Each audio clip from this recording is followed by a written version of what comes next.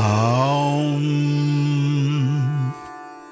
Sada sarvagatopyatma na sarvatra vibhasate Buddhaveva vibhaseta svacheshu pratibimbavat.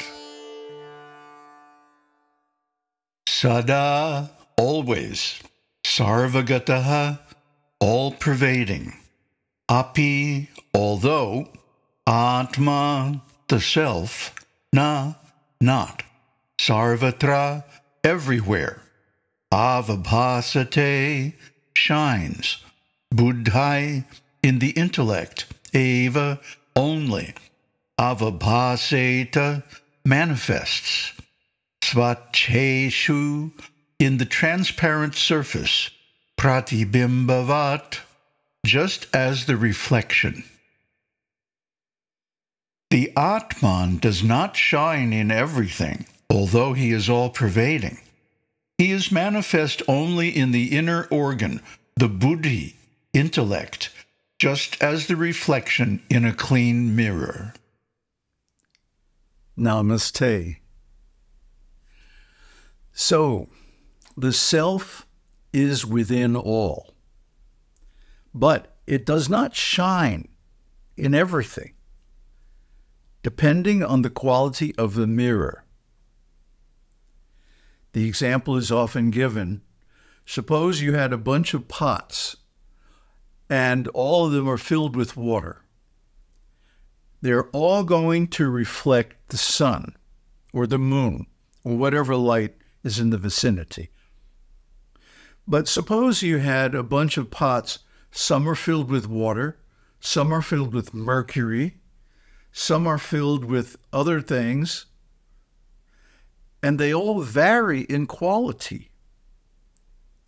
Or, for example, if you go in a fun house at a carnival, they have these mirrors that are curved, and they distort the reflection in funny ways. But our minds are also like that. See, that's the point here. We went over back in the Drigdrishya Vivekaha series how the mind and intelligence and body aren't really conscious. They only appear to be conscious because the self is reflected in them to some degree. So the self is not reflected in the body very clearly. I mean, what you get instead of like a spontaneous energy source, you get this machine, this clunky thing, made out of meat, which is marvelous and amazing. But in quality, it does not reflect the pure self. The body is made of different material elements, and so it is subject to the three modes of material nature: goodness, passion, and ignorance. Now, of these three modes, the mode of goodness is the best. Krishna says that in Bhagavad Gita. That the mode of goodness leads toward liberation. It does not grant liberation because it's material, but one can manage the body in such a way that it aids the process of self-realization, self-liberation.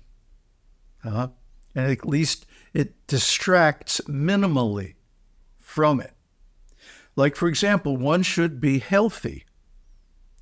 One should maintain the body nicely. Why? So that disease and weakness and so forth do not become obstacles on the path of self-realization. That's why we should practice hatha yoga and get exercise and eat right and all that good stuff. Okay, but then there's the mind, the subtle body, manomaya kosha, and vijnanamaya kosha, the intelligence. They also reflect the self, but they reflect it with much better quality than the body. Still, the mind can be extremely distorted and weird. You have to watch the mind every minute. That's the job of the intelligence, to monitor the mind. And when it goes off into the weeds, go grab it and bring it back. To bring it back where? To the heart, where the reflection or the light of Brahman is the strongest. And from there, you can get the clearest reflection. But it's still not perfect. When we meditate and we see light, it's because the self is reflected in the intellect. The intellect is in the heart, seated in the heart. It can reach out and go here and there, but it's fundamentally, the example is given in the Upanishads, like a bird tied to a post with a string. He may fly this way and that way, but the string always makes him come back to the post. So in this way, you train the bird to perch on the post. So in the same way, the mind has to be trained through the use of the intelligence to always come back to Brahman, to always come back to the source, to recognize the source and serve it and worship it. See, this is Anya Bhakti. Anya means no other. So, of course, we did a series on that a long time ago. So anyway, in this particular verse, we want to emphasize that even when we meditate, the phenomena that we see are part of the mind and intelligence. They're the reflective part, and they are reflecting the self. That's what consciousness is. Consciousness is duality because it has a subject and an object, and the act of knowing as their relationship. So it's part of duality. It's part of the material manifestation. A proof of that is that consciousness changes. Now I'm in Jagrat consciousness. I'm looking out through the senses.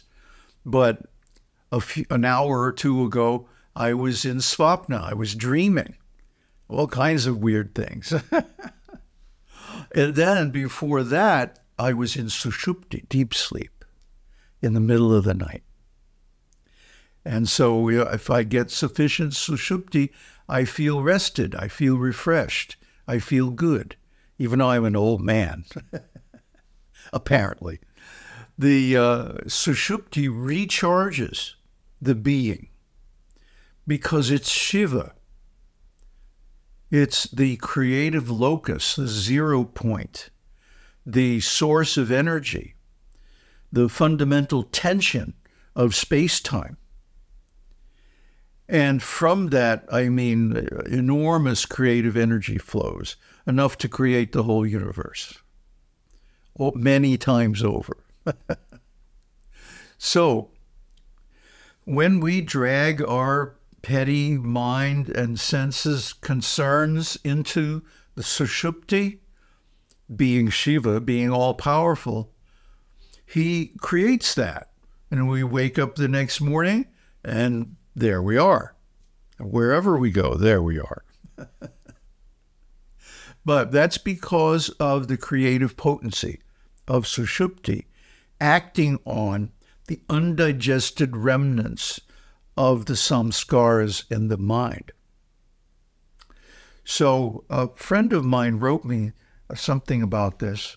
He says, the human mind being Chidaksha, a true reflection of Brahman. No, it's not true. It's distorted. It's all covered with upadhis. I think, I am a man. I am American. I am this. I am that. So the mind is not giving true reflection. The intelligence can give almost a true reflection if it is, as you say later on, polished to the maximum reflection, like the mirror of a telescope. Using the mirror of a telescope example, polishing the mind would be like after you've got the mirror, the curve laid in, the parabola, and you want to polish the mirror to the finest reflection, you start using the finer grit, 400, 600, 800, the carbon polishing powder that you use to make the thing reflective and smooth to within a nanometer or something like that. So anyway, the Upanishads are the equivalent, and Vedanta Sutra, and especially Śaṅkarācārya's brilliant commentary, the Sariraka Bhashya. So this is the polishing cloth and the grit, the fine grit that brings the mind to the highest possible polish. Now, you cannot perceive Brahman. Brahman is imperceptible because it is the absolute, and because we are Brahman, we cannot see ourself. What we're seeing, like the light and other phenomena in meditation, is just the reflection in the distorted mind and the intelligence. To the degree that the intelligence is polished, it will give a true image. So study of the Upanishads and Vedanta is recommended to give the final finish to the mind so that it accurately reflects the self. And what good is that? We can worship that reflection. And that will incline the self to reveal itself. Or to put it another way, that will remove the upadhis that hide the self from vision, and it will reflect accurately in the mind and especially the intelligence, as accurately as possible. So then, yes, this is reflected in the way a person walks, the way they talk, the way they look at things, their opinions, their tastes, and so on. Because their locus, now, the thing that they measure everything with, evaluate everything, value things, is now the self. So, for example, when they see another living being, they act compassionately and try to avoid harm. Do no harm. That's the first Hippocratic oath.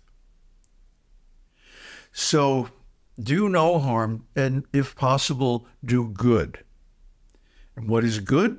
That is also defined in the Upanishads. So we can talk about that another time. Aum Tat Sat. Aum Shakti Aum. Aum Namah Shivaya.